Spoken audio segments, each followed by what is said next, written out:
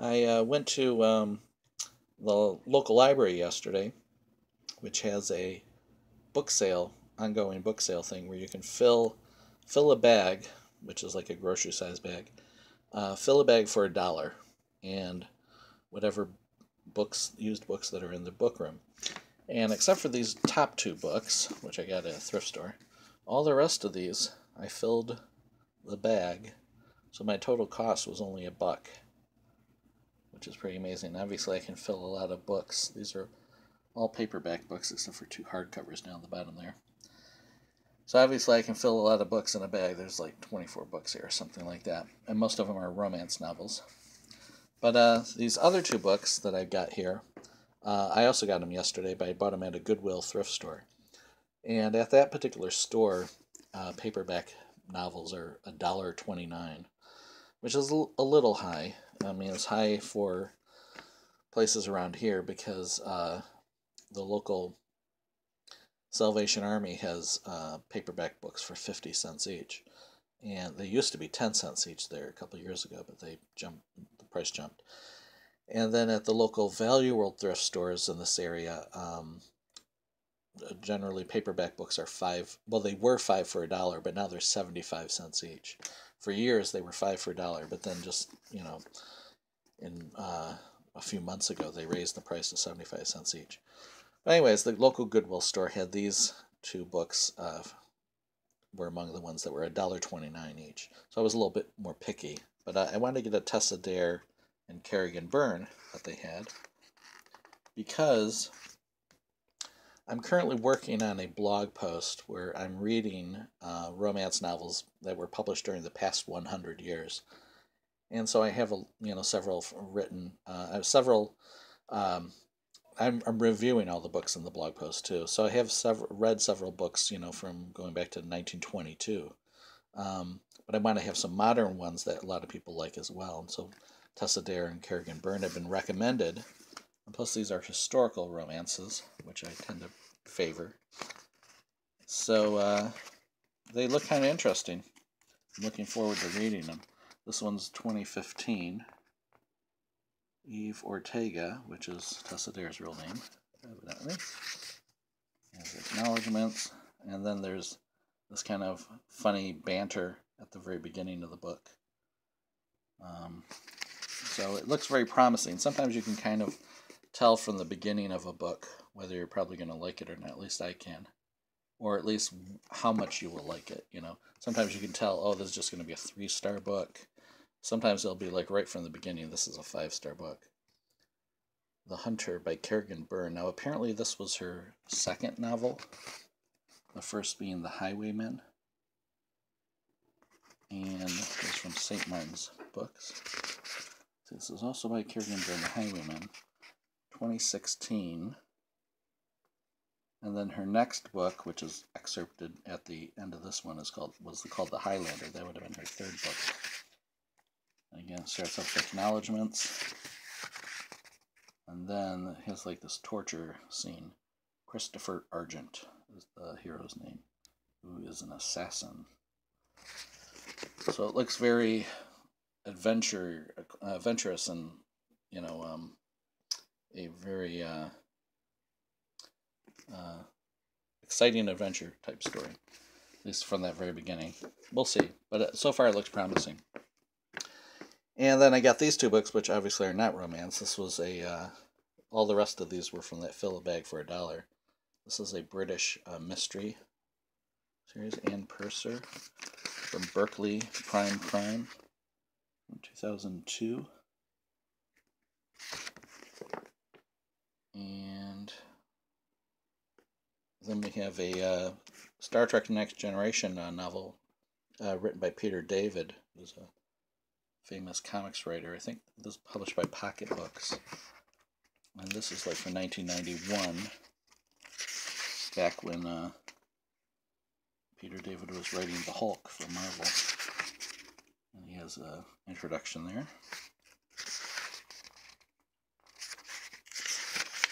And then it has this funny opening line. Jean-Luc Picard leaned against a wall and ran his fingers through his mop of thick brown hair. So you know that this begins when he was a younger man, obviously. And we have Far from the Madding Crowd by Thomas Hardy, which I wasn't sure if I had this already, but I looked on my shelf and I have like 4 other Harding books, like The Mayor of Casterbridge and Tess of the D'Urbervilles, but I didn't have this one, as it turns out. So this is like an edition from 2001. Romance Classics, it says. So maybe that was part of a series.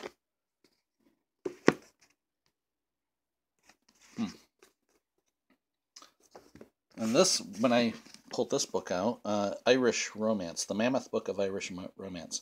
At first I was like, well, is it really romance, or is it they're just using the word romance as sort of some other, not really romance genre? But it turns out it evidently is romance genre short stories. This is from 2010. And the only writer that I really recognized for sure was Robert Gallis, who has written books since the historical novel type of stuff since 1965. And the cool thing was all the stories in this book are original to this publication. First publication originally, so they weren't published elsewhere and then reprinted here. They're all brand new stories. So that was pretty cool. And then we have 2 1980s Victoria Holt hardcover books. And she is known as a kind of a gothic type writer. Her first book was Mistress of Mellon in 1960. Also wrote under the names Philippa Carr and Jean Plady. And the funny thing is her writing style's kind of like, there's some of her other books.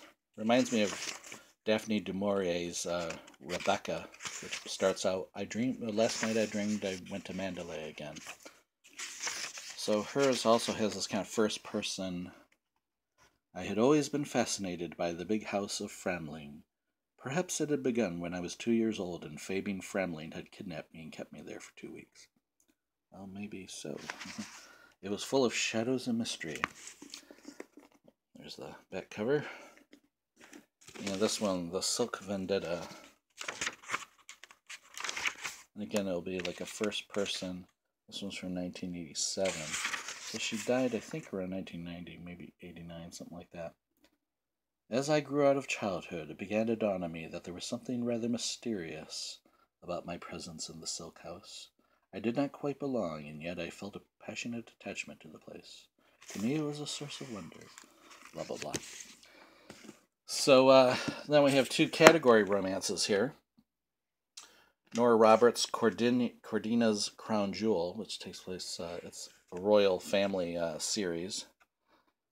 Cordina's Royal Family. So this is, I guess, like the 4th book in the series. Silhouette Special Edition, which is now Harlequin Special Edition. This is from 2002.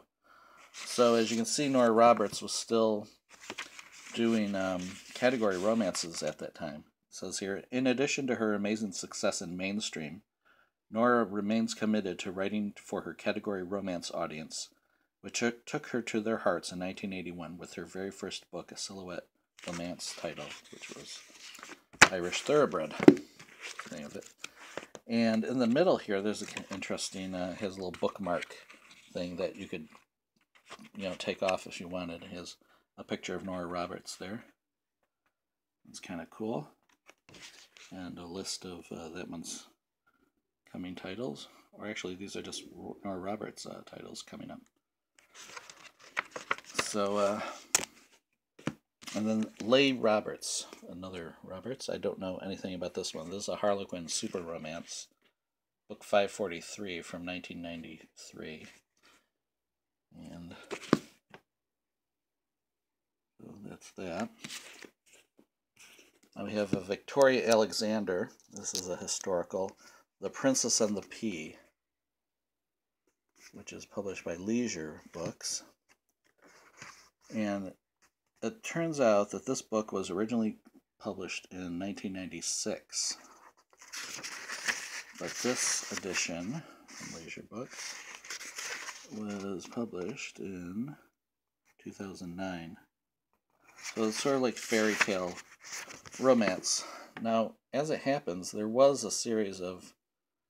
Dorchester was doing a series of fairy tale romances in the late 90s. This one is Jackie and the Giant by Linda Jones. Part of their Love Spell line. And Foo-Fi-Fum. Jackie and the Giant, 1999.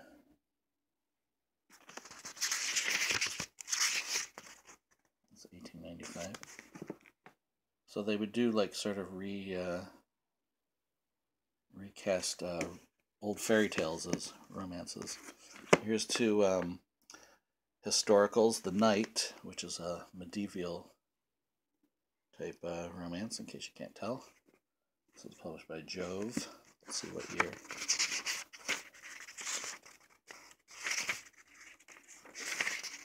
(2001) it says. And this was a Time Swept by Julie Moffett. A double-edged blade. Time Swept were time travel, also by Love Spell. Time travel romances, which were popular and still are actually, but back then they had their own line, the Time Swept line. This is 1996. And finally, for these historicals, we have Catherine Coulter's Fire Song, which was part of a series. This one, that says, first came out in 1985. Second novel in the medieval song quartet. There was Warrior Song, and then Earth Song and Secret Song. This is published by Signet Books. And this edition is 2002, it looks like. There's a flavor of the first page. And finally we have these more Americana type books. Linda Lell Miller. A couple of months ago I read her recent book, The Yankee Widow, and I loved it. It was great, a great book. But I haven't read any of her contemporaries. That was a historical. First, an exciting McKendrick Men series. This is a Harlequin book from 2007. Lindsay McKenna, who's also known as Eileen Newman, I think her name is. Zebra Books. And 2019.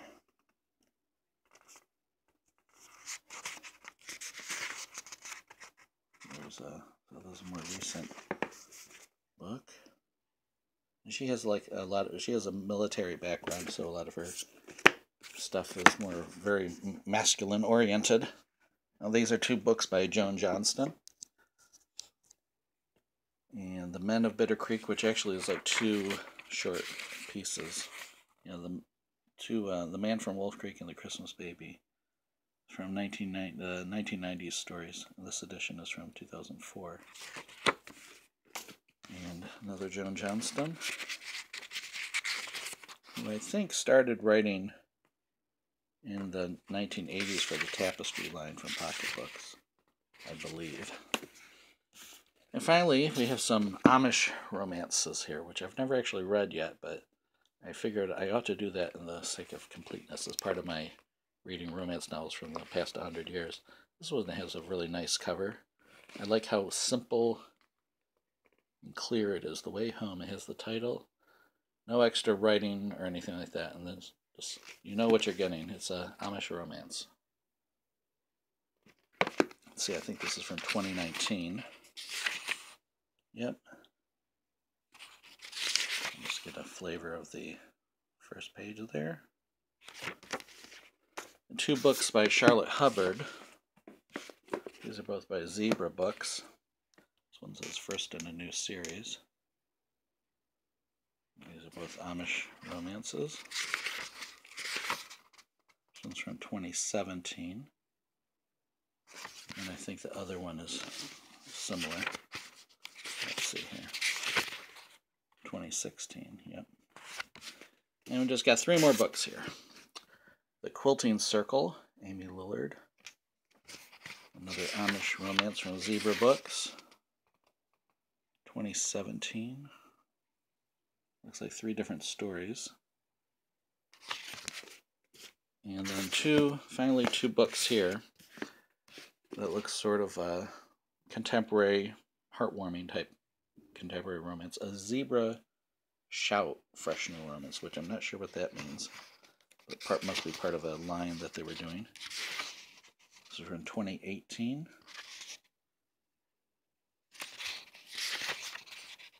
There's just a flavor of the first page.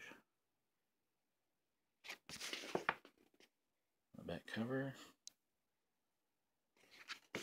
And finally, this is actually 2 books. That's why it's so thick. It's like 700 pages. By Hope Ramsey, Summer on Moonlight Bay, which again is part of a line, plus a bonus novel by Miranda Liaison. So, the first book, this is published in 2019, this edition. And we have an acknowledgement section. And then later in here, you get, so that's Summer on Moonlight Bay. Whoa. And then it says, did you miss the first Moonlight Bay? And then there's, whoa. Well, I guess please turn the page to read an excerpt from The Cottage on Rhodes Lane. So there's an excerpt from that book, and then about the author of that book. And now you get your second novel. So you can see it's like getting 2 books for the price of 1. Then There Was You by Miranda Liaison. And then you got that book. So like I said, it comes to, and there's the first book of the book. I'm not sure the sense of having 2 novels by different authors in 1 book, but like I said, 700 some pages for $7.99. But you know, if you bought that at the store, they'd probably have the discount, 10% off or whatever. So it's a good buy for the price. But anyways, so that was my recent haul. And like I said, I got most of them for $1 each. All but those 2 books, The Tussadere and Kerrigan Byrne, which I got for $1.29 each. Quite a haul. So thanks for watching.